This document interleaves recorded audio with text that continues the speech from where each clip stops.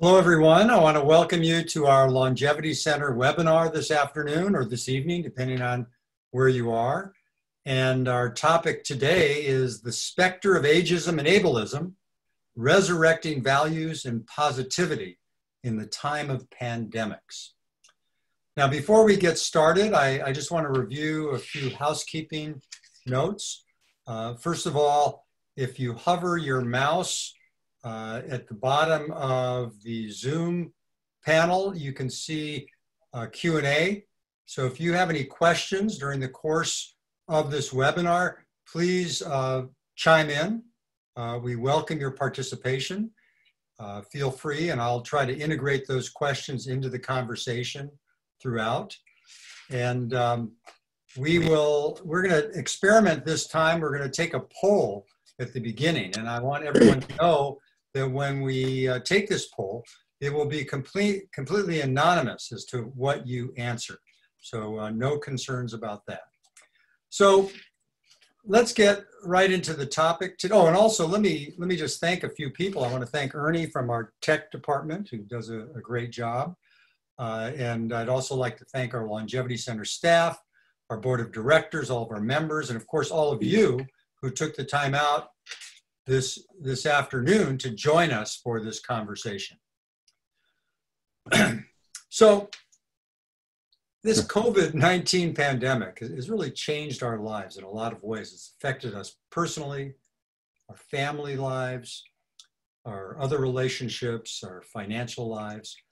And as a result of this crisis, the existing social and economic inequalities, as well as racial and ethnic disparities, have heightened the vulnerabilities among low-income workers and ethnic and racial groups.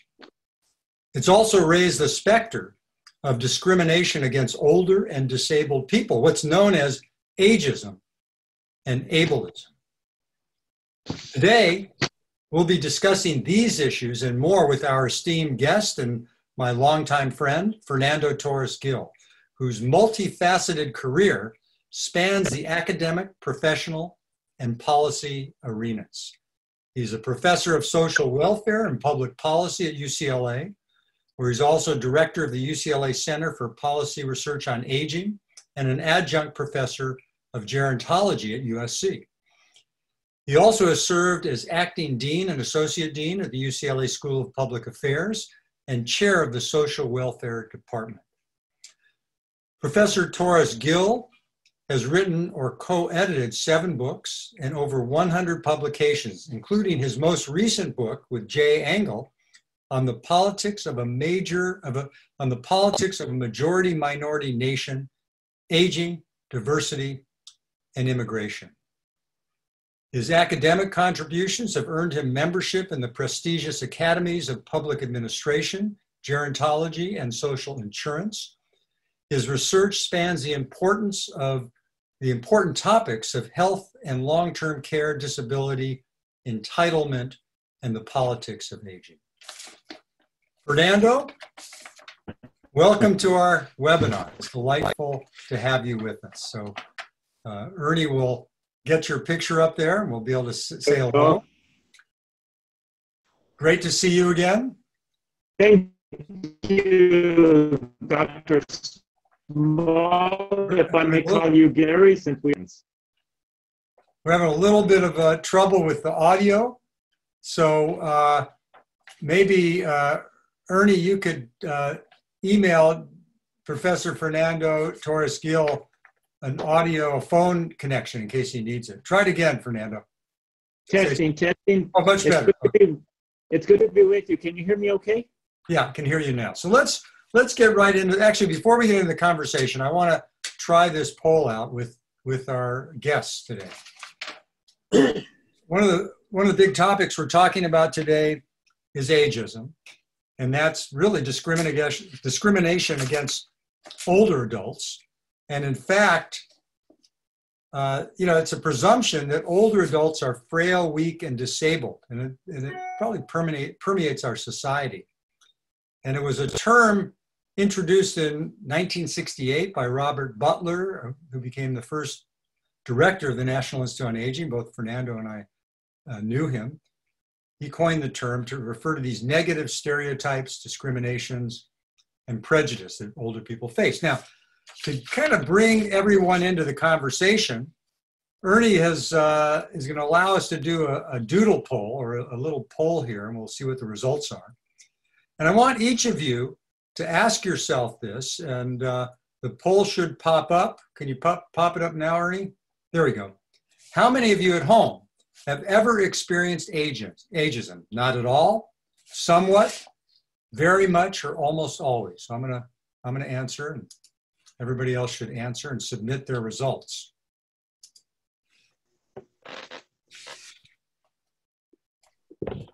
And we'll know how many of you are, I know how many of you are on the line, and I thank all of you for the big crowd, and we'll see how many of you participated in the poll, which may be a reflection of your interest in the question or your ability to manage Zoom, which really daunts us all from time to time.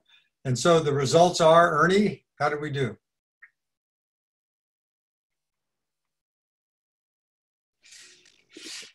Okay, so 27% not at all, 60% somewhat, 11% very much, and 2% almost always. It would be interesting, and this is not inconsistent what we know from the data. In fact, recent studies, recent polls find that for people 60 years or older, you know, these people are noticing they experience ageism. So it's really, it permeates our society. It's here everywhere. And, you know, to get the conversation going with you, Fernando, I want to just start with, you know, usually I ask people for a biography when they come on the webinar. And yours was great because you included a quote from Hubert Humphrey, which I thought was very poignant. And I'm going to read that quote, and then I want you to just reflect on it. Why that touched you, and that might start the conversation. So Hubert Humphrey said, "The moral test of government is how that government treats those who are in the dawn of life, the children, those who are in the twilight of life, the aged, and those in the shadows of life, the sick, the needy, and the handicapped." Fernando, talk to us about that. Thank you. And again, it's a great pleasure to be with you, and forgive me for my high-tech issues here. I trust you can all hear me fine. Am I okay, Dr. Small? A little distorted, but stay with it. I think we can do okay. Okay, very good. Well, that quote in part reflects one of my themes or messages from today's webinar, that I believe we're once again be reconsidering a social contract that brings us together, that addresses the vulnerabilities we will all face, whether we're young, middle-aged, or older. And this renewal of a social contract, we saw that in the 1960s from the civil rights and the social turmoil. We saw that in the 1930s and the 1940s during the Great Depression and World War II. And I believe we're now at a point where we have such divisions, I'm hoping and I believe that this kind of quote reminds us that we want to, and I think this quote really talks about what that social contract should be. So I'm gonna go right to maybe a question I think is on people's minds today, and actually delving a little bit more into, may not be on everybody's mind, but it's certainly on your mind, it's on my mind, and that has to do with ageism in the face of this COVID-19 crisis, especially older people in nursing homes. And, you know, we've heard about what's going to happen if we don't, and we've had these situations in some states and some regions of the country where there's not enough healthcare resources for everyone who's sick. And, you know, I wonder if you can comment on proposals for California's crisis care standards to give medical priorities toward those with greater life expectancies and fewer pre-existing conditions. And this gets into a little bit of ableism as well. Yes, and that sets the stage for why I think this topic is important for all of us, again, regardless of age. And just to clarify, as Gary, you certainly defined Bob Butler's version of, by the way, is not just discrimination based on an older person, but we sometimes discriminate against persons that are younger by our misperceptions or our implicit bias. But ableism is also discrimination against those with some type of a disability, whether it's cognitive, visual, hearing, emotional, physical. As a member of the governor's master plan on aging, we confronted directly California's initial plans or crisis care standards to ration medical care in the event that we had scarcity of ventilators, scarcity of ICU beds. And the initial criteria was right up front. Essential life expectancy. If you had certain types of pre-existing conditions, and therefore you were assumed to have a shorter lifespan that was not as productive as a younger person, that you would get fewer points and go to the back of the line. So very upfront saying, we're going to give scarce medical care to those that are healthy, relatively young, and are perceived to be productive. And that's not just California. Tennessee, for example, came up with their crisis standards that if you were expected to have fewer than 5 years to live, you would go to the back of the line. Arizona right now is using their crisis care standards to disqualify persons, to disqualify the use of ventilators for those that have a whole series of medical conditions, including dementia, spinal cord injuries, neurological issues. So we're seeing this resurrection of ableism and ageism coming together around the pandemic. To California's good credit and to Governor Newsom, once we advocated and pushed back, the Department of Public Health eliminated those crisis care, those standards based on age and disability. But other states are going to be using them. We worry that Arizona and Florida may be using them given the surge that they're facing. So what I'd like to talk about is the broader issues. What does that signify that we've come to a point in this pandemic where age and disability are becoming a factor? Well, I think this is a huge issue, and I want to, I want to segue a little bit because I just got a couple of questions that came in. I think this doesn't get into ableism so much, but it's another twist on it. And someone commented that they believe ageism is greatly affected by sexism. For example, a woman over a certain age is deemed a spinster or old maid, while there are no comparable terms for an older unmarried man. So the question is, are women more affected by ageism than men? What do you think?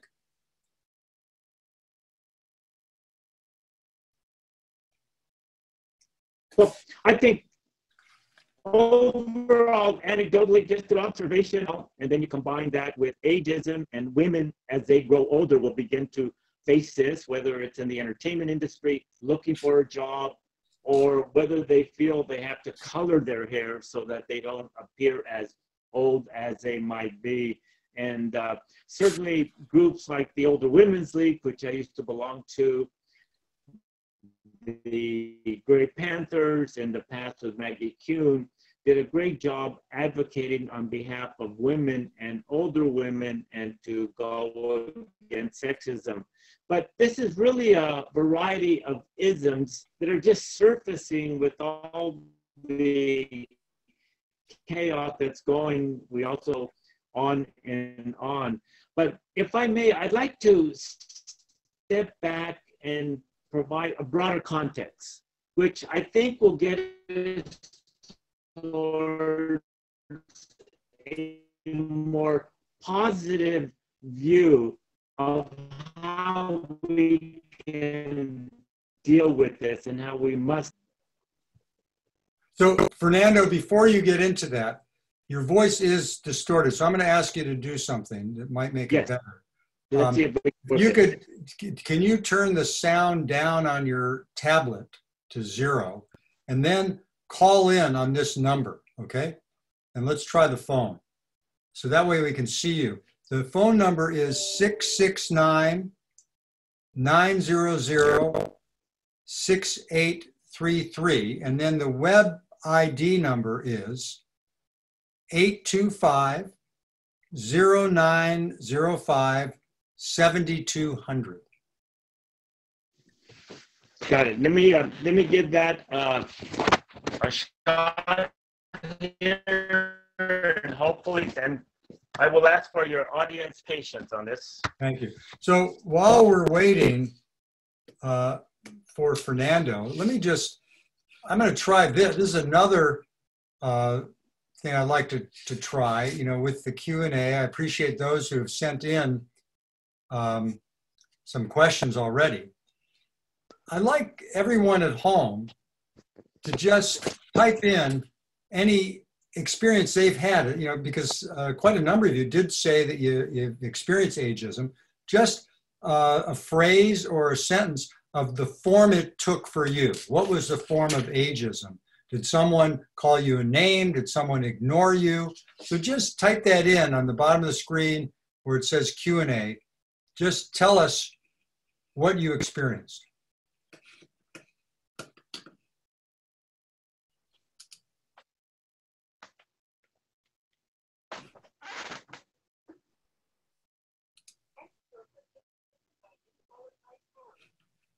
Okay, we've got invisibility.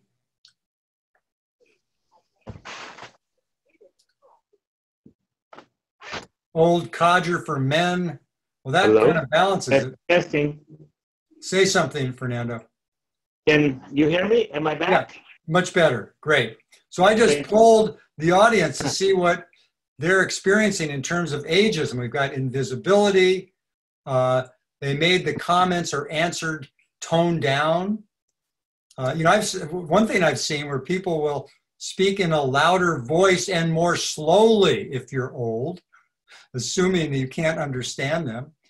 Job search, bias against older people, that's definitely true. Being treated as less intelligent, being invisible, ignored because of age. You know, that reminds me of an experience I had. And after this, I'm going to ask you for your own experiences, Fernando. But I was in Washington, D.C., gave a lecture, some big lecture. And before the day I was coming home, I was in the hotel room, and I caught my baby toe against a piece of furniture, and I broke my toe, and it was tremendously painful. And I taped it up, and so when I flew home, they got a wheelchair for me on the airplane, and you know what? I felt invisible. It was the weirdest thing. No one looked at me. It's probably an exercise we should all go through. Tell me, you know, from your point of view, your own experiences with ageism and ableism, Fernando. Well, again, excuse me for using my old school phone, but first I would say to your experience, welcome to my world. Yeah. In terms of using a wheelchair, but you know, I find that destiny has given me some silver linings in terms of what life vicissitudes bring to one. And I'm a polio survivor, contracted polio when I was very young. So I've been aging with the disability. But I also got into the field of gerontology at a very early point in the 1970s. So I've worked on issues of seniors. And I happen to also be a Latino. So I'm in the middle of all these issues about racial and ethnic diversity. But let me just say, what's ironic growing up as a person with a disability, certainly there was a certain amount of discrimination based on ableism, meaning I didn't feel normal or I didn't feel like I could participate with my handicap with things that other young people did. But over the years, I find that it's actually an advantage. It has certainly taught me about adversity. But now I'm also an older person.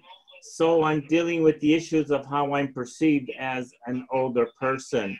But I think that's what's given me tremendous empathy and understanding, which is why I now devote this part of my career to advocating not just for older persons with disability, in working with various state governments and the federal government to consolidate programs for older adults, younger persons with disability, and the in-home supportive services and community-based programs that we all need. So it has really been a great benefit for me to have those experiences.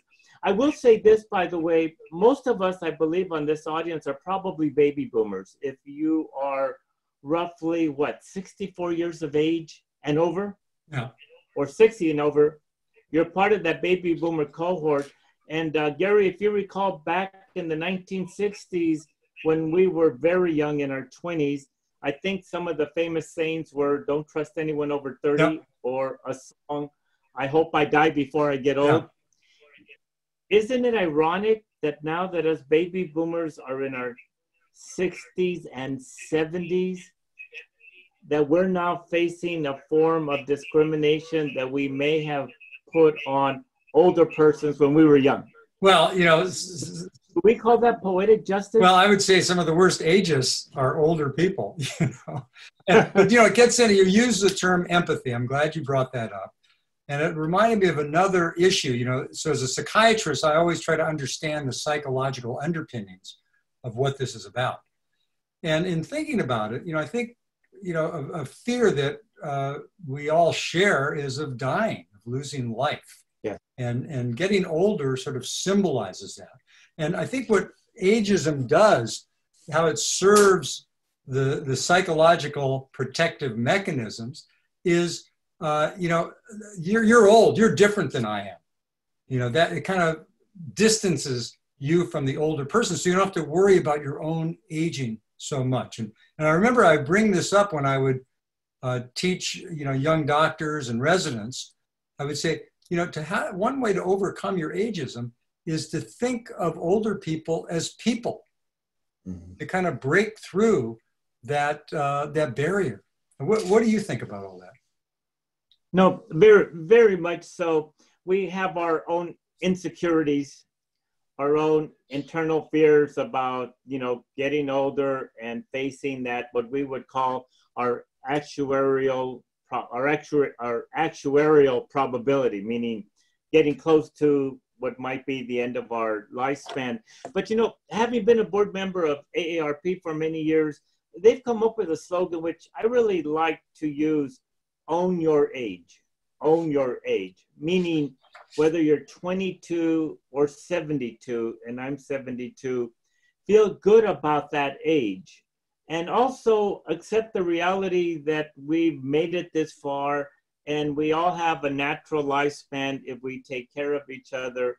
And that does include accepting the end of life and planning for an end of life and finding a way to not just be comfortable with it, but to own it, meaning, this has been our passages and this is what we're going to have to accept. At least I've been practicing that. My wife and I have been planning for that. But I certainly like to reassure the audience that own your age, enjoy it, plan for that end of life. It's part of the natural process. I think it's a great way to look at it, very positive. I like that. I want to bring in the audience some more and just read some of their other comments of examples of ageism. I cannot believe you are that old. being called honey. Can't work technical equipment. I think there is, there's some reality to this. We know from the data that as people get older, they are less computer savvy. Now that's changing because many people of all ages are getting good at computers. So there can be some truth behind some of these prejudices. Ignored, their opinions being ignored, condescension, Department of Motor Vehicles questioning ability. Okay, now this brings up another issue, and I wanted to make this also topical. And, you know, given the 2020 November elections, how might the voting influence of older adults intersect with what seems to be a youth movement of activism and progressive ideas? What do you think about that? Well, you now are into my world of the policy and politics of aging. And I promise not to do my patented 3-hour lecture because I know we only have a few minutes. But let me say this. The ageism and ableism that came out of these proposed crisis care standards given the pandemic is a reflection of broader issues facing this country.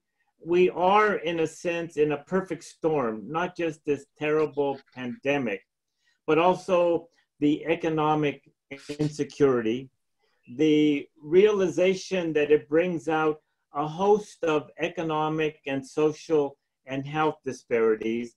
In other words, this country has a lot of work to do to fix itself. And I won't go into all the issues, but it's also bringing out potential generational tensions. And the young people that are protesting, whether it's anti-Black racism, whether it's economic disparities, whether it's supporting immigration reform and DACA and Dreamers, it's really bringing out that younger persons in their 20s and 30s, millennials and Gen Z, and this comes out in all the polls, they feel their lives are not going to be as good as their parents and grandparents.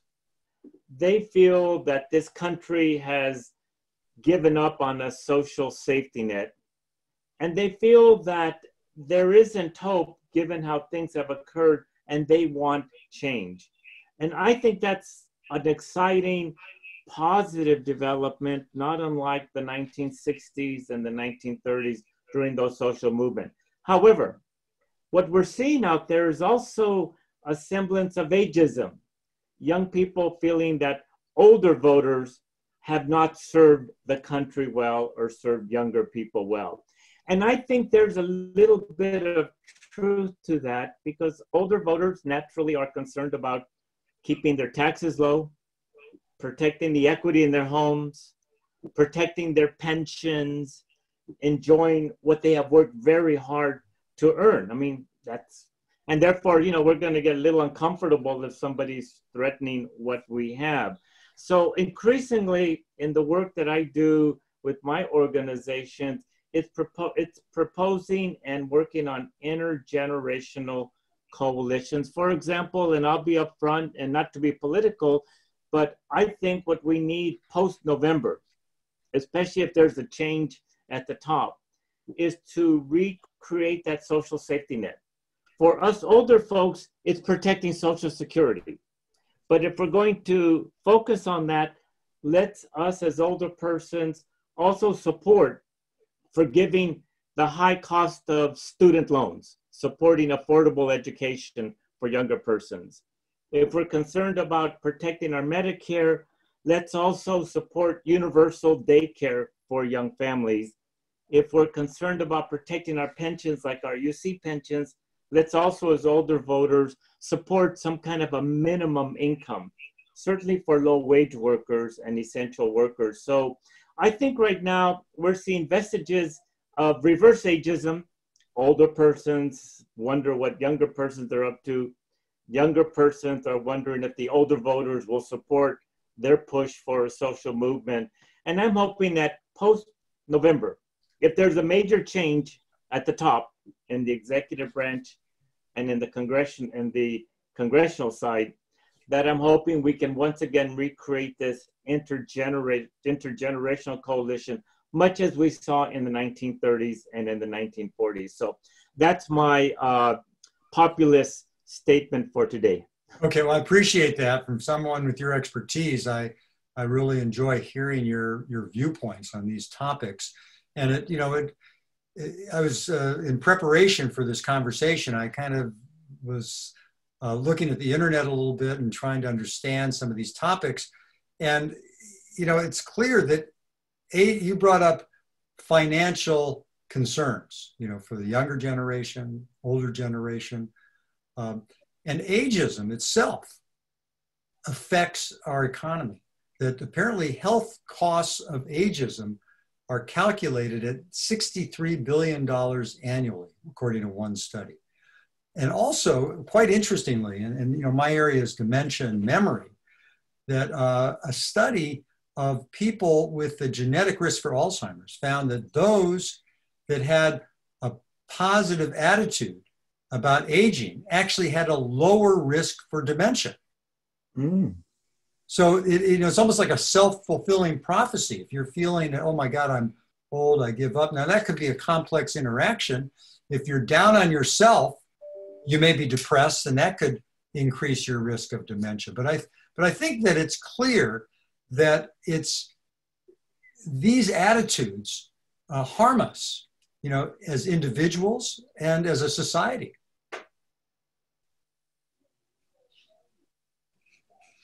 Yes, absolutely. And again, that's why I'd like to just reinforce my message with the audience that we're right now in a very insecure, unpredictable, and even scary time. We don't know how long this pandemic will last. We're all hoping against hope that there might be a vaccine by next year. We have our fingers crossed. Certainly, we all want to get back to normal, but I'm hoping that out of this crisis, and it's a real collective crisis that this country hasn't faced since the last century, that we'll once again realize the common bonds that we have for each other and with each other, whether it's by age, race, sex, or whether it's by income or ethnicity. And I'd like to bring out as well, I mean, these bonds also intersect with this country's growing diversity. And the issues of nativism and racism have certainly been high on the national agenda. And, you know, we need to recognize that as we get out of this pandemic by 2021 or 2022, the United States will already be moving towards a majority-minority society, and certainly I talk about that in my book. But we also need to recognize that, you know, much of that younger workforce that we depend upon, whether it's for manufacturing, food, retail, service, delivering things to our doorstep, is increasingly made up of younger ethnic minority racial groups. And those of us as older persons that have the good fortune to stay in our nice homes and be able to use Instacart need to recognize that we have a connection with them. So yes, how we feel about age and how we look to others about age or their sexual status or racial status is really crucial. But I'm hoping that out of this, Gary, that we're going to move beyond these isms. And that goes back to that quote by Hubert Humphrey, that we are part of a larger community where what we do impacts on the others.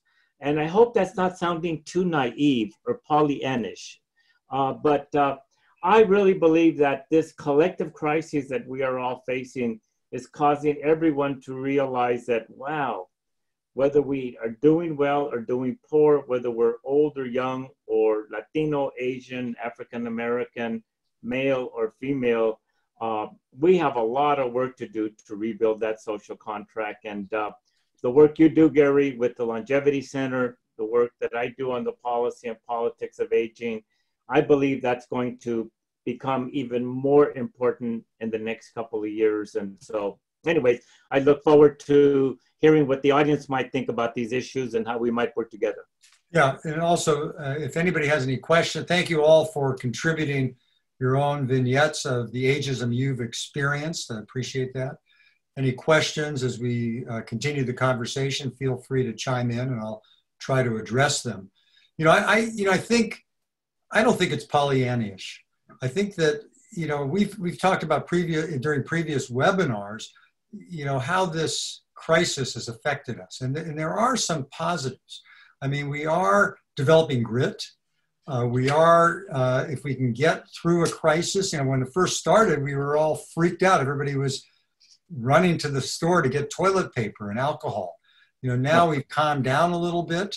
And, you know, there's a sense that, well, I've solved that problem before. Now I'm not as afraid of it in the future. So I think that is something. I think it is possible to come together. I'm hopeful we will. But, you know, we're facing issues right now. And I'm wondering what you think about this. You know, there's it's almost the fall and school is supposed to be back in session. There's a lot of controversy about opening the schools and how to do that. And, you know, some are saying we just got to open it up. These young people are not going to get sick. But when people think that, is that an ageist attitude, that they're not considering that the young people would become asymptomatic carriers of the virus and pass it on to their parents and grandparents?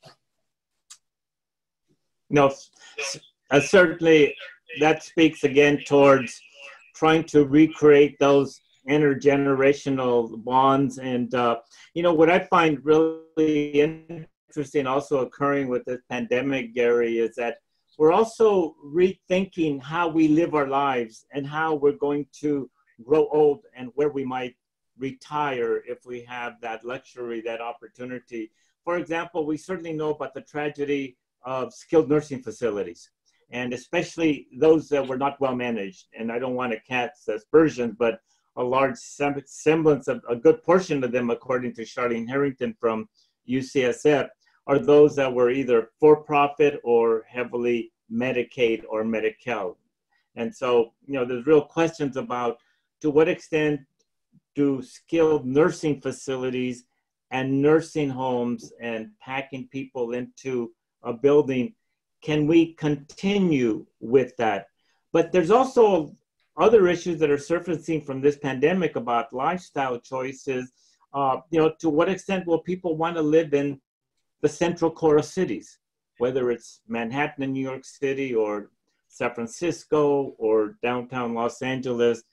To what extent will the movement in the past to move towards leaving your big home and moving towards the condominium, or leaving the suburbs, moving to the inner city, will that trend continue? Or will people be so scared and impacted by this current pandemic crisis that it might alter how we have planned our cities and our housing and our transportation projects? So there's fascinating repercussions. Yeah. And I agree with you. I think we're better able at the moment, hopefully, to manage it, although it just really upsets me at the number of young people I still see without a mask and congregating in public. But there's so much that we're going to have to rethink about how we reconceptualize our lifestyles.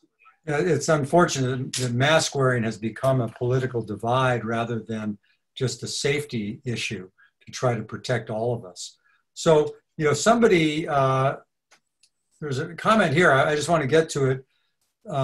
Someone said, I love what Fernando said about moving beyond the isms in this collective crisis, and we have a lot of work to do to rebuild. But I missed the end of that statement. I would appreciate if you restate the end. Do you remember what you said at the end of that statement? Because, you know, the sound kind of dropped off. Oh, gee, you know, I'm sorry if I'm testing your I'm sorry if I'm testing your memory, but go ahead. Well, I come up with these profound statements and I forget what the profound nature of that statement was. No, just kidding. No, I believe what I was saying is we need to get beyond the isms, and we need to start rebuild. We need to start healing the divisions and the polarization that we're facing right now in this country. And I hope what I might have said and recreate a social safety net that goes beyond the differences. And if I can just explain that a little bit more, one of the things that concerns me right now with the combination of the virus, the social protests, the political polarization, is that we're focusing heavily on what's referred to in political science as identity politics, where we all belong to a tribe. I'm a Latino, you're Jewish, I'm male, I'm male, you're male, she's female, he or she is African American, and we go on and on. And at some point we're going to need to get beyond those kind of identity limitations. The United States is the most heterogeneous population, the most heterogeneous society in the world, because we have historically welcomed immigration and diversity. And but we're now back towards, let's give this amount to this group, this amount to that group. And this identity politics continues to carve up things into smaller pieces. So that's what I'm getting. It's not just ableism, it's not just ageism, which is sadly alive and well, and sexism. It's this identity politics. And if I could, for example, inject a contemporary issue, on the ballot in November will also be an initiative to bring back affirmative action, which we eliminated back in, I think, 1996 or sometime in the back. And that really is raising questions. How valid is it to have affirmative action for certain groups like Latinos and African Americans, when in fact this greater diversity is giving us Armenians and Ethiopians and Persians and Pacific Islanders and Syrians and Middle East? I mean, we go on and on and on. Now, this might get me in a little trouble because that is not a PC statement, a politically correct statement. But then I got tenure, so I can do this truth to power. So anyway, the point is, at what point do we need to come up with the things that we have in common and move beyond these differences and move beyond the isms? We've done that in the past.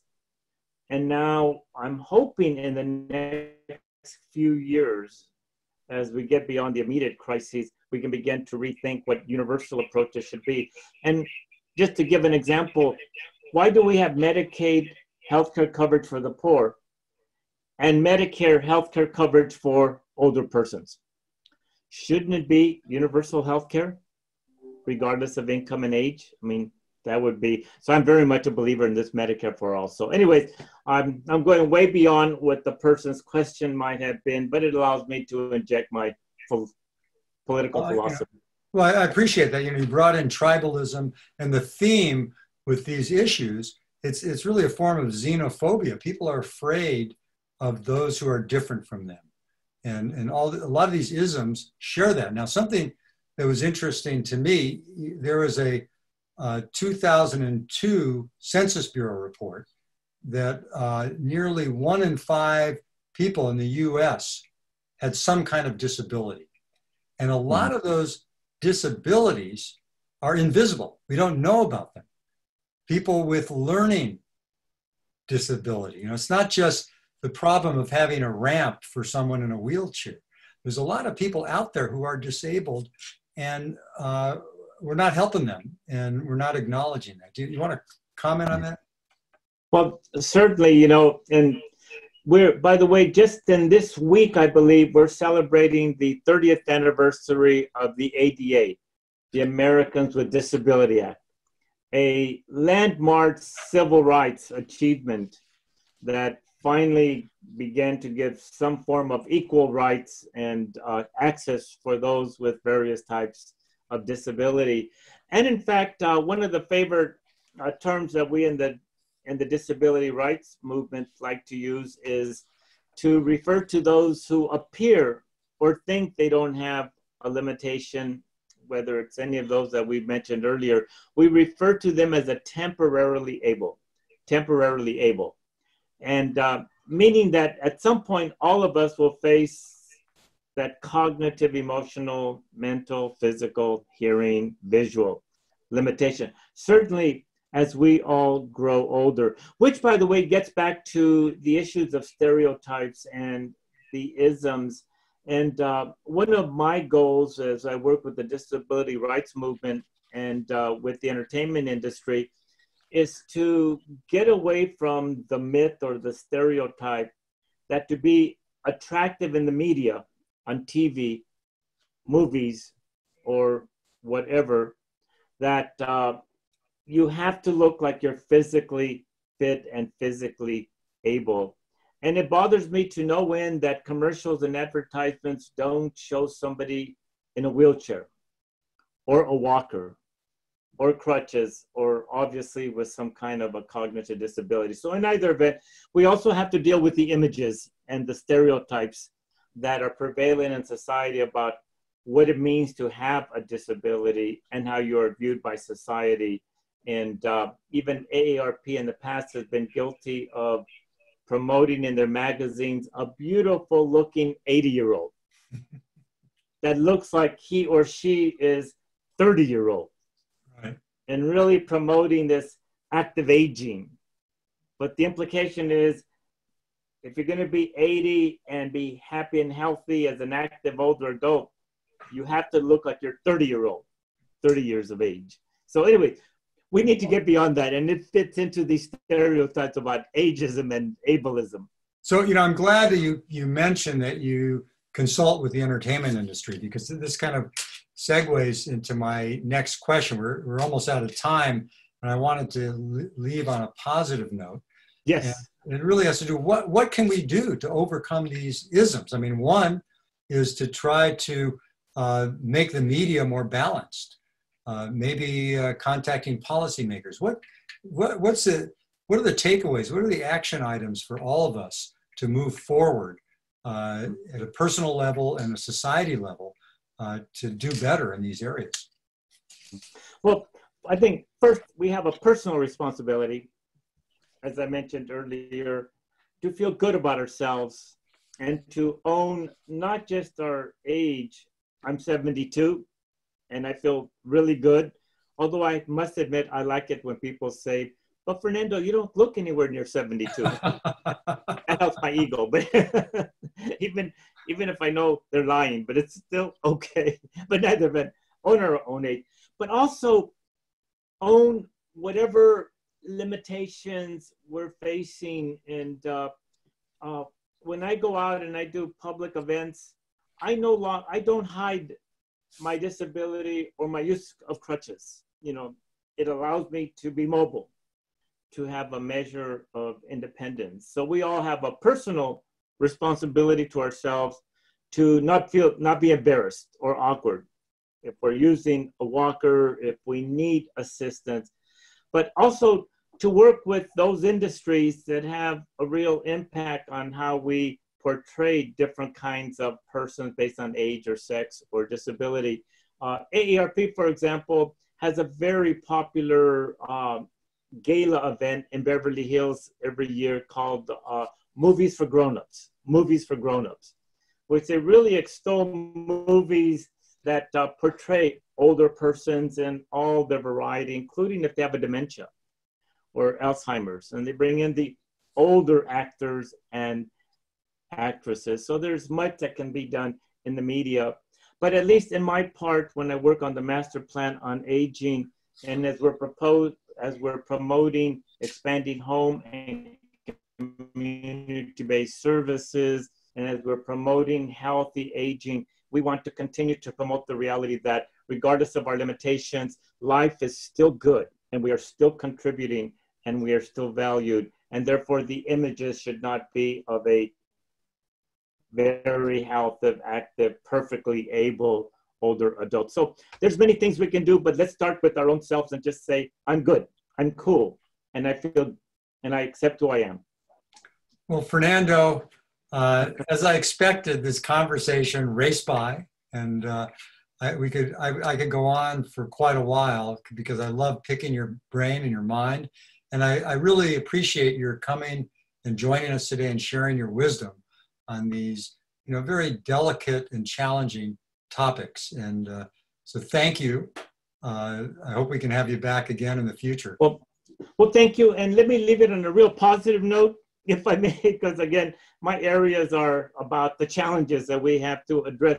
I am really excited about the next 10 years, and both because we're beginning to see that the older voters are starting to shift towards support for these kind of progressive policies that will benefit young and old.